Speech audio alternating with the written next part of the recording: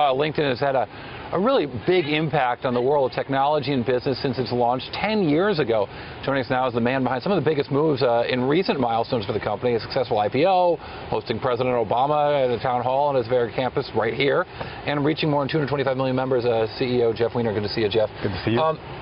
It's really interesting that this business is 10 years old. You came, what, 4 years ago? About 4.5, yeah. What were the challenges at that point as you saw them, and how has it played out these last 4 years?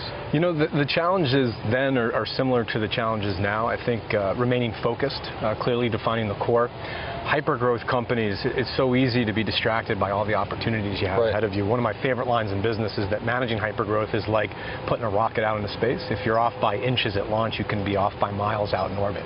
So understanding what you're about, defining that core, remaining true to that, and then making sure you have a firm foundation underneath you so you can scale. You know, not only the right team, which is absolutely paramount, but also the right infrastructure, the right processes, and I think that's made a huge difference for us. Well, we're going to take a look at some of the numbers of the growth of this business, but I did a LinkedIn profile in 2004, and the company was going through fits and starts, but the growth continues. How is that managing challenge so different than managing I don't know, like a General Electric or some company that might be bigger but isn't growing at that kind of pace? Well, with regard to the speed, I think it's just making sure you're prepared for the variability. You know, it's a very dynamic environment, so you have to be comfortable with change. I think you have to be really focused on what we call focus, FCS, fewer things done better, communicating the right... Give me that again? FCS, okay. Focus. It's an acronym. We talk about focus so often, we actually created an acronym. Okay. So the F is fewer things done better, the C is communicating the right information to the right people at the right time, and the S is the speed and quality of our decision making. And those three factors, I think, have a lot to do with us being able to traverse that kind of speed. And you, I know you do regular town hall meetings, like regular, right? Like every other week? Yes, every other week, since I joined. Why? I think open communication is just so important. And again, it comes back to this notion of managing at speed. The more optics we can provide to our employees, not only what's working, but what's not working, the better we can all come together to improve the things that need to be improved upon, or to learn from the things that are working and to continue to invest and share that across all 26 cities that we operate around the world. One of my favorite things when I go see startups that have gotten to a certain size, or even public companies at a certain size, is when I see employees with boxes next to their desk, because it probably means they're growing so much that the business is expanding and they're moving from desk to desk to desk. But it's hard to maintain a corporate culture that way, because the old timers have only been there for a couple of years, but they're not the people at the center of things anymore. What do you do to kind of maintain that? Yeah, I was smiling just literally as we look up. This building to our left is brand new. Right. And so, yeah, we do have people taking on new spaces from time to time. But it really begins with culture and values, exactly to your point. And for us, it's about taking the time and investing in our culture and values, defining what those mean. You know, for us, culture is the collective personality of our organization. And it's not only who we are, it's who we aspire to be. And I think adding that element of aspiration gives you permission to dream a bit about the kind of organization that you want to build. Values are the operating principles we use to make day-to-day decisions, which is a subset of that culture. And then once it's codified, once you understand those elements of your organization, you got to hire against it, you got to onboard against it, you've got to do learning and development against it, you evaluate performance against it, and it's all about the leadership manifesting it day in and day out. It's not enough to put it on the walls, you got to live it. What is it? How do you define the culture here? What's this? Let me rephrase that. Yeah. What's this place like? What's it like to work here? What are these people like? So I think if you ask me about culture, the first word that comes to mind is transformation. It's a culture of transformation. And we think about that in three ways. We think about transforming the trajectory of our employees' careers.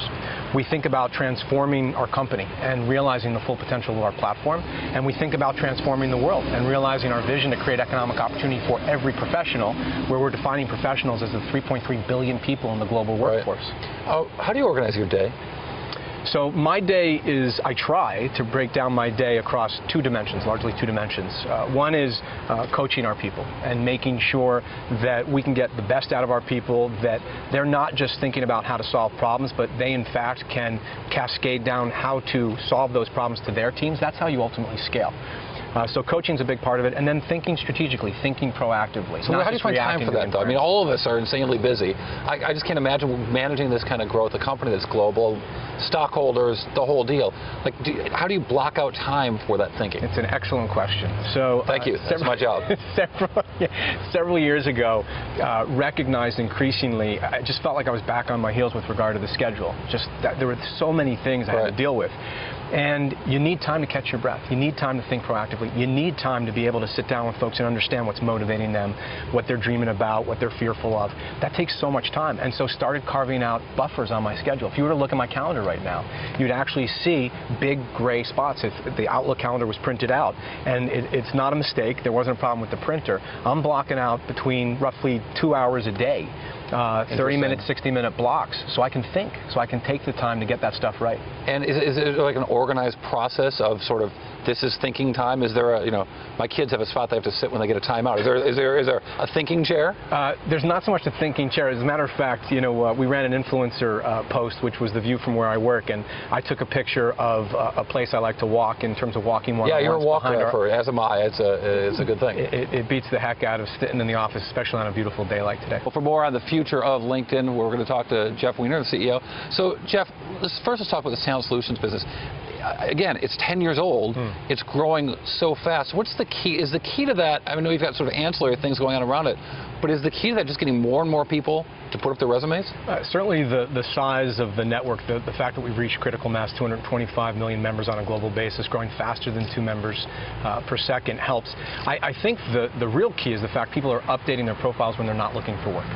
And if you think about it historically, the only time people really updated their resumes was when they were actively looking for a job. And as a result, recruiters and hiring managers can search against this very large platform, this very large network, for exactly the right candidate, regardless of whether or not they're actively seeking a job. They're called passive candidates.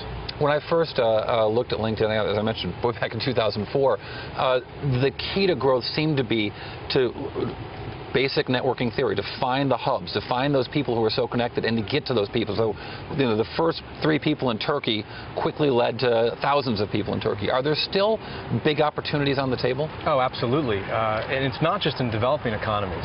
Brazil, India, Southeast Asia, China has become one of our largest and fastest growing countries as measured by growth on top of the existing base. But in some of the more developed areas, we see a lot of growth in Southern Europe. Perhaps it's attributable to the fact that you have more macroeconomic headwinds there.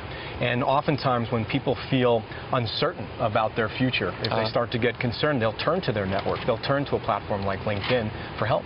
Are you able to use that maybe more effectively? Are there case studies of how to use, a recruiter might use LinkedIn that have helped you? Because as I've talked to you about all the year a lot, you've hired a lot of people that I know, and some of the smarter people that I know, and I'm constantly amazed at, like, wow, I can't believe they found that guy too, or I can't believe they hired her. Do you feel like you guys are really a test case for how this business of recruiting and using LinkedIn works? I do. As we like to say, we like to eat in our own restaurant. Sometimes people say eat your own dog food. Yes. We like to eat in our own restaurant, and our team, our recruiting team, our hiring managers have become very adept at leveraging LinkedIn as a tool. And it's also interesting, Corey, we have the benefit of not only being in the business of talent, it's also our top operating priority. Right. And when those two things are in such strong alignment, it creates a lot of advantages. So what is sort of, when you talk to corporations who are starting to use LinkedIn for recruiting, what is sort of the keys you put out there to them? Well, for companies more broadly defined, it's not just about hiring. We talk about hiring, marketing, and selling. That LinkedIn can transform the way they hire, market, and sell. With regard to our talent solutions specifically, certainly passive candidate recruiting at scale is a big part of that. Also, just by virtue of posting a job on LinkedIn, we're able to get the right matches in front of those recruiters without them having to do anything. We can make suggestions based on our matching capabilities, our algorithmic technology, et cetera. Interesting. Okay, let's talk about marketing solutions, because it's fascinating to me to watch you guys sort of enter into this media business, and you're there in a very big way already, but also deal with the same struggles everyone from Time Inc. to Facebook is dealing with this change to mobile, the changing environment. What is the change that business is going through right now, and what do you think it's going to look like 2 years from now? Well, mobile has certainly been a game changer there. About 30% of our members are now visiting us through mobile on a weekly basis, and that's up considerably from a year ago. 2 years ago, if you look back to the first quarter, only 8% of our members were coming through mobile. Wow, that is a big change. It's a big change. It's by far and away our fastest growing product or service, and we're heavily invested in those applications, taking advantage of the smartphone context and environment, our tablet applications. We recently rolled out a new smartphone app, 4-star rating. It's doing really well. And so thinking about marketing solutions in that context, when the real estate shrinks down from a big desktop to a smartphone, for example, we want to be very thoughtful about the member experience. We're always putting our members first. And so we're excited right now about a new offering, a new marketing solutions capability. We're where for the first time, quality marketers are able to get quality content into our feed, that stream of content that you're seeing as a member in both desktop and smartphone environments. And we're off to a strong start. We've seen very high quality marketers coming on board. The content's strong, and the levels of engagement, in particular on mobile, are certainly showing positive signs. Why'd you buy Pulse? Pulse is one of the best at what they do in terms of a news reader within a mobile environment. Truly world-class team. And as we're thinking about LinkedIn as the definitive publishing platform, it can't just be about the desktop, it's also going to be about mobile as well. But do you imagine that you're in a much bigger content business ultimately,